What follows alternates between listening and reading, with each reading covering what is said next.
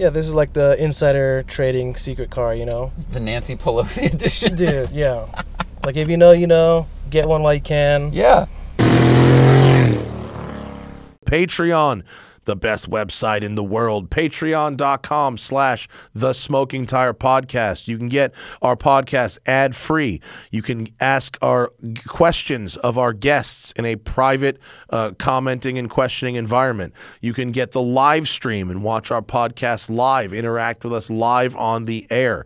You can get an ad-free listening experience. You can get the show the same day it's recorded and not have to wait till Tuesday, Thursday. And our new, you get an extra podcast every month at the Pro Driver tier, and our new championship tier. You get the Smoking Tire car review videos ad-free as well. It is excellent.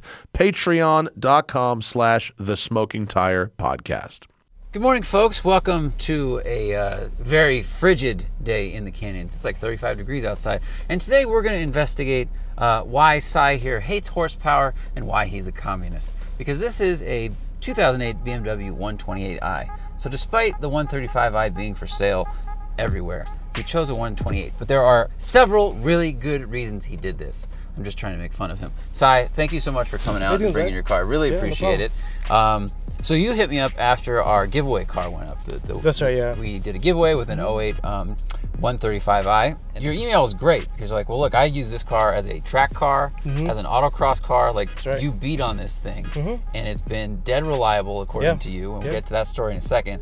And those of you who watched our giveaway build, you saw that we had to spend $10,000 doing just maintenance on the car. There are a lot of things that the 135i is just known to kind of eat, and some of them were just basic bushing things, like those wear on a car, and then other things were, you know, very specific engine stuff, carbon buildup, other things that are pretty complicated. You bought this car 2 years ago? 2 years ago, yeah. All right, so tell us, why'd you buy this over a 135? And then what did you do to it? Well, I didn't want to deal with turbo stuff, for one, and it was out of budget. They're like $5 grand more expensive at the time. I was like, cool, my buddy's selling this car. I'm kind of in the market. I want to get back into autocross stuff, track stuff. And he goes, I got this car. I'm trying to get rid of it. I'm going to buy something else. And I said, cool, I want to buy that car. Luckily, he gave me kind of a discount on it, so it was sub $10,000 car, you know, rear-wheel drive, manual. Right. And I was like, yeah, let's try it out. It turned out to be a great chassis just the way I bought it, you know, and that was 2 years ago, 10,000 miles ago. Slam boy, you know, but it's been a great car. I mean, I put some money and time into it now. So I can just turn laps. So you're a mechanic by trade, which helps a little bit with this cost structure. So what we estimated this morning is, you said you've put about, was it 50 hours of work into like different modifications, and at your rate, that's like, you know, $5,000. Yeah, give or take. And that's like the nice rate, the discounted rate. Just labor, yeah, just labor. But you drove it stock and it's worked really well. But what did you do to it? You did a lot. Yeah, it's a big list. Starting with suspension, it's got like M3 control arms from the E90 M3 because, you know, spherical bushings. It's got rear subframe inserts. I added a sway bar in the rear, stiffer one in the front, brake lines, pads, like trek pads, rotors. I did forged wheels.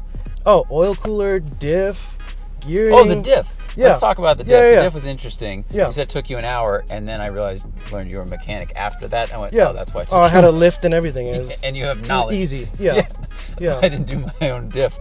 But explain what the diff was. Like, it was a hodgepodge. It was a good little turducken. So the diff I bought is from an E90. It's an automatic NA, right? It's got 373 gearing.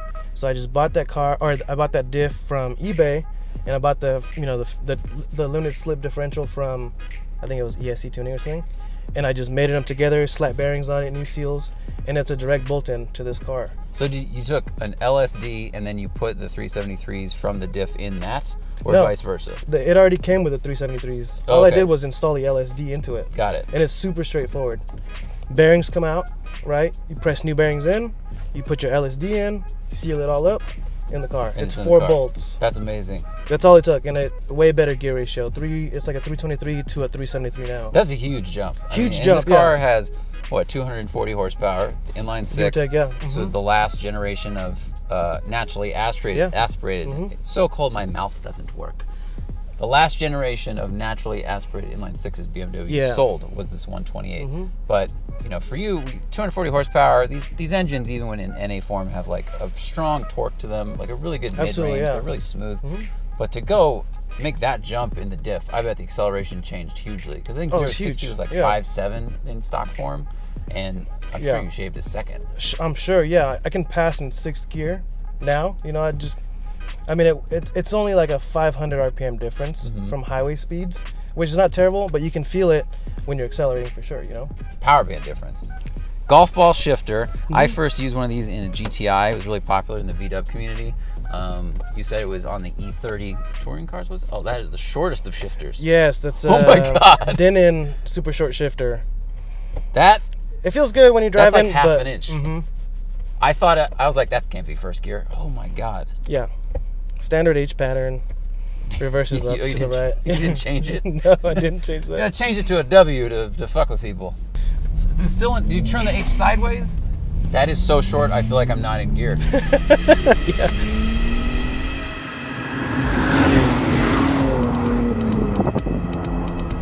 Great bearings, It is still hydraulic steering, right?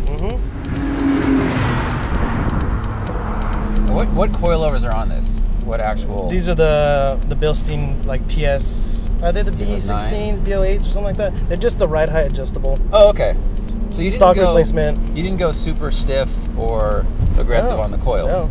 So what you've done is stiffen the entire chassis as much as possible, and then kept it compliant. Upgraded the brakes. Like you have upgraded your car in a very smart way, which is just chassis everything first. went up like the same amount.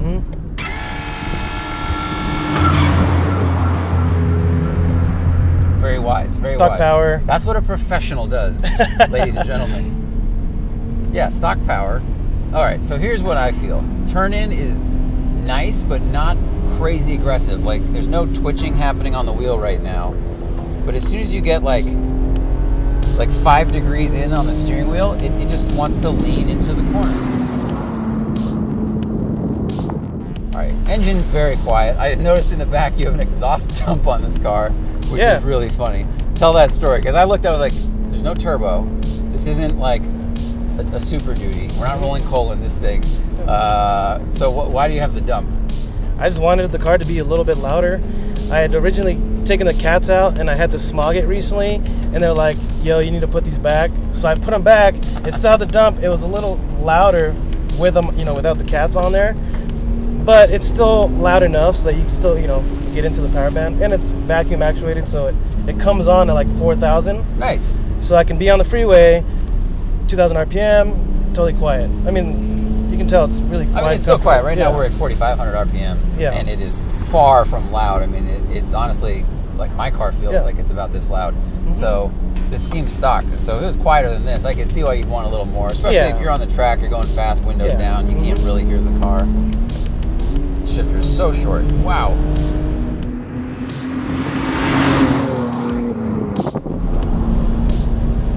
You know, we're at 4,000 feet. Like, it doesn't pull that hard. Your brakes are great. Yeah. Brakes are great. HP Plus. And it's and stock rotors, stock calipers, but lines, fluid, pads. Man. All the essential stuff for track duty. Sort of random track front loader. Whatever that thing is. But this car will just turn laps all day. You know, I drive it to the track, turn laps for 5 sessions, and then drive it home. And you've owned this car 2 years. You said you've done like dozens of autocross days, which, you know, those can be hard on a car in a different way, because you're doing a lot of hard acceleration and hard braking, a lot first of and second stuff, gear. Yeah, a lot of like really precise stuff. Whereas, you know, a big Willow or button Willow or something, it's got more flow to it, and you may not be spending as much time high in the rev range, but there's a lot more force being put on the car because of the speed and the G-forces on a turn. So how is the engine held up to, you know, these numerous track days? Dude, this engine is super reliable, you know. It's, like I said, it's been 10,000 miles of just track duty and, you know, just hard miles. But the engine hasn't leaked any. I haven't had any coolant problems yet. It's just been reliable, you know, and it lives at like 6-7 grand. Yeah, with these shorter gears, I mean, the car is so quiet, and I'm cornering right now at 5,000 RPM, and it sounds like I'm at 3,000 RPM. It's so quiet. Yeah, this chassis makes it really easy to, you know, just kind of throw it around. Yeah. It's almost like, I would say kind of boring, kind of dulled, you know, because it masks the speed so well. Definitely. I feel like I'm in a more luxurious BRZ. That's really what it feels like to me in terms of, you know, this car's like 3,200 pounds, so it's a little bit heavier than a BRZ. But it's 200 pounds lighter than a 135i. And, you know, you're pulling most of that weight off of the nose. And it just feels really, like, even. But, yeah, because you set it up so well, and yet it's still soft enough, it just kind of, like, mutes the outside world and lets us move through it much more quickly than a stock 128i would. Dude, your car's, like, really clean. I mean, the interior on this, with like, there's a few, you know, exceptions around the MMI controller, because that's where people's hands were landing a lot. But the seats are really clean. This is, and how many miles are on this? 127,000 miles. I mean, you went through it, and so of course there's no squeaks, there's no rattles, like the bushings feel fresh. The car just feels fresh, and it's like they made a 128i-S or something like that. Yeah, I like that. Thank you. It looks like, what a compliment. It's amazing the M3 control arms fit so perfectly, and they're from an E90, and it, you know, you kind of have the tires and wheels pushed out to the very edge, but it looks like you're rubbing only in the back a little bit, nothing in the front. Nothing in the front, just full compression in the rear. If you look at the fenders, they're a little crunchy because of it, and they've been pulled and rolled, but this is as much as I can do, unless I go more camber. I mean, the body can only be so big, and you just keep shoving, like, you know, bigger and bigger arms in it, you're going to tear that t-shirt. Yeah, so, exactly. All right, so the 135i's were $5 grand more, but you also said you own a 235i, right? That's right, yeah. So did you have that car before this or after this? After. All right. Yeah. So did this give you the bug of the BMW bug, or did you already have it and you just wanted horsepower after this? You know, I just wanted a comfortable daily. I came from a TDI sedan, which I love that car. It was a great car. But actually, our buddies were going to do a daily battle at Autocross. And I was like, well, now's a good time to get rid of my daily and buy the car that I really want. That you know? Is cheating. And that's kind of what pushed me into it. And I said, one day I'm going to get rid of this car, but I'm still going to have that car. So I'm not really trading anything up for anything else, you know? Hey, we're doing a daily battle. I actually just remembered I'm going to sell my TDI tomorrow, and I'm picking up a Ferrari F430 Scud. But then I'm down for the weekend daily battle. Absolutely, that sounds like a dream. Yeah, I was like, you know what? I was on the fence. I was like, it's a great daily. And then they were like, oh, we're doing daily battle. I was like, okay. Well, that just made my choice for me. Yeah, you don't want to show up with a TDI. You'll bring the snacks and you'll show up in last place. Yeah, these guys are competitive. I was trying to have some fun, you know? This would be such a fun, I mean, what you use it for is perfect. Like, drive it to the track comfortably, and it's quiet. Then you get to the track, and this is the right amount of aggressive, the right amount of agile. The grip is great. You got really sticky, what are they, Falcon Azenis on it? Yeah, the RT660s. You got sidewall. Thank you for keeping sidewall alive. We're all trying to bring it back. Yeah, it's still a comfortable ride, you know, even on the freeway. I mean, this is you could daily this no problem, and you could drive it to the track and run all those days. And the fact it's holding up well is awesome, because the 135i, which is so fun and so fast, whether it's stock or modified, like, it is a special car that I love. But you know, it's a more complicated engine, and it's pushing boost, and the engines are known to have problems. N54 or N55. The 54 has even more problems. So you're just, like, if you're out there and you're looking for an everything car and you don't want to buy something new, you know, we've talked before, like, you could get a Camaro, you could get a Mustang GT, BRZs, but, like, BRZs have engine issues as well. Your friend who came up with you, he's blown 3 Subaru engines. I feel like this is an answer that, like, younger enthusiasts might overlook. They were really popular with journalists when they came out, because it's like, it's this do-everything car that kind of goes back to BMW's tradition. And, yeah, people, if you're overlooking these, I mean, this is awesome. Like, this is one of those things, like, if you know, you know. Exactly. It's like, oh yeah, I love my car, and if someone drove this, the same thing that happened with Miatas, where people would shit on Miatas and call them a hairdresser's car or whatever, and then if you drive it, you go, it's actually really fun. Like, don't tell my dad, but I actually really like driving your Miata. Yeah. There's a joke amongst my friends that I'm gonna put a B58 in this thing. You know, like the super engine. Yep. It's like this. It'd be called the B582. You should. You know. You should. Like, it's a super engine, so everyone goes, so it's a BMW engine. Like, no, but it's from a Supra. Yeah, I would have been broke if I had to pay for labor for this thing every time I needed something. I think with anything, really. Yeah. Yeah, and it's, you know, these cars are a pain in the butt all the time, like all the time. So it's, if you can afford it, and you just would rather have a mechanic have a headache that day, then do that. You know. But yes, sometimes you're like, something goes awry and you're like, dang it. Are there any cars that are not a pain in the ass? Not anymore. How many different OEMs have you worked for as a tech? Just Mopar. Just Mopar? Yeah. Okay. 5 car makes, and I guarantee you all of them, they're a pain in the butt to work on now. Wow. All modern cars are headaches for sure. Yeah, especially with like the new stuff that has the screens here, even in the pockets, or like the screens that come back from the, you know, for the passengers, for the new BMW stuff. Like that would be super difficult to work on too, without breaking anything. Dude, have you seen the new Mercedes that have little screens on the steering wheel, and there's your, like, you turn these knobs and you press these buttons to adjust things on like the high dollar AMGs. Yeah, that's crazy. I mean, you're looking at a computer screen that is literally the size of a $50. I know. And like, in 10 years, I don't know. I know. Well, I'm curious. I'd hate to be the guy working on that car. How do you? Yeah, you gotta use little tiny dentist tools. It's not gonna be fun. No. Well, what do you have any plans for this? Any changes in the future? You're just gonna drive the shit out of it? I don't know. I'm at crossroads right now. I don't know if I want to move on to something else or make it a full track daddy car. You know, seats, rear cage, harnesses. I don't know if I want to go that route yet, but I'm at crossroads. I'm like, I could do this or I could do that. Everything costs money, so yes. I'm like, maybe I'll hold on. But it is enjoyable now, you know. I can enjoy it the way it is, drive it, stuff out in it.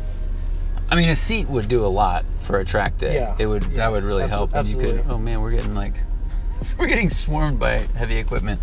That would do a lot. But I get it. You've had it for a couple years. You've kind of done the things with it. Yeah. So I don't know. Whatever you do next, I'm sure will be thought out and work really well. So, dude, thank you so much for bringing it up here on this frigid day. I appreciate it. That. Well, guys, I hope this is a little education that you don't always need all the horsepower. You don't always need the turbo, especially if you want to get into track driving, autocross. A simpler engine is just going to be more reliable. It's going to cost you less to maintain because there are fewer parts. It's probably going to put less stress on the drivetrain and on all the other parts of the car, so those will last longer as well. And ultimately, it's going to be a better education in driving. If the car is not going all the speed at once, if you can get used to cornering and braking, because everything's literally happening at a lower speed, and that's a better education. And we might all be sleeping on the 128i. Everyone's buying 350Zs right now for $12,000. People might go back to BMW for drift missiles. I don't know. Everything's expensive. It sucks. Anyway, thank you guys for watching. We will see you next time. And remember, always fight your tickets. Use code TST10 on the Off the Record app available in the Android and iOS store, or go to offtherecord.com/TST.